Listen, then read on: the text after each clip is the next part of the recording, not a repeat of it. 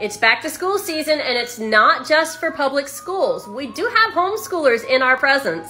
And I'm not knocking public school teachers, but like I expressed earlier this week, I feel like content creators across all platforms are going to more than cover public school teacher needs. Being a homeschool parent myself, I felt it laid on my heart that we should do some back to school season type of stuff, but let's do it for homeschoolers. So earlier this week, I put out a video asking for my fellow homeschool families to create wish lists and send them to me so that I could then share with my following to help them out and get their new school year started off right. And the response was amazing. So much gratitude coming through in the video and in the messages and things like that.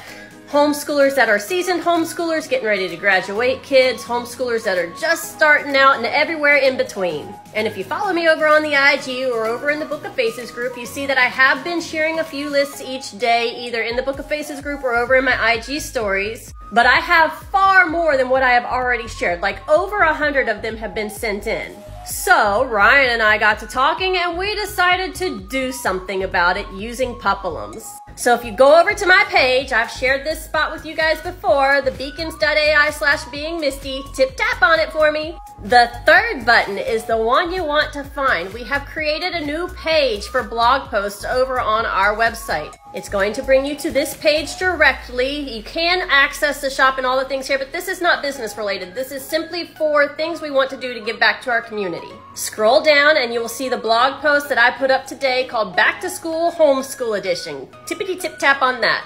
And in that post, you will find currently 20 wish list links. Those 20 will be up until next Saturday morning to give you guys plenty of time to cruise through those and see what you can do to help out other homeschool families. And then I will re-edit that next Saturday with 20 new ones for another batch of homeschool families to help out for the next week. And we're going to keep this party going all the way through Labor Day. So make sure you check back on that page at least weekly, if not more often, if you can. If you have sent me a wish list and you have not heard from me, I promise you I have them. You don't need to check back in. I will reach out to you when I get your link posted in the blog post. We've got a little over a month to try and get as many families covered as we can to get their homeschool year started off right. So if you feel inclined to help out another homeschooling family, get ready for the school year, head over and check those out. And that page is actually going to stay on our website active because Ryan and I have quite a few more things planned that we want to do to be able to give back to our community both locally and here on social media. I'm really excited to see what we can do for the homeschooling community with this event. So thank you guys so much for joining me and helping out.